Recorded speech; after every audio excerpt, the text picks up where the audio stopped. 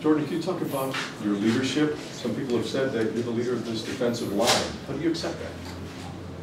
I take that as a big responsibility. I try to lead by example.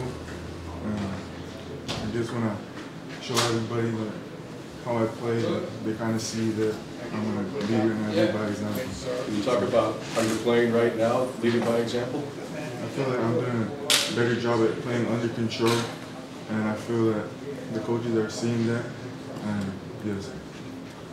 Coach Washington mentioned that you're stout against the run. I guess what does it take to kind of be that player against the run? I feel like I gained a little bit of weight, so it's a little easier for me to go against the tackles. And just Coach Wash is a great coach. We've been learning about technique, and I feel like my technique has really improved.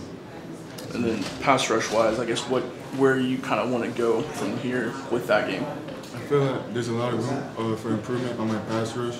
I really just want to just learn a whole bunch of moves, counters, and just be an elite pass rusher one day. What does the ceiling look like for this front seven? Obviously, some key guys moving on from last year's year, and obviously a lot of talent still in that unit. I feel like the ceiling is really high. We have a lot of good players.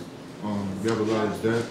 I feel like we have a lot of great players, and I feel like during the season you'll be able to see that.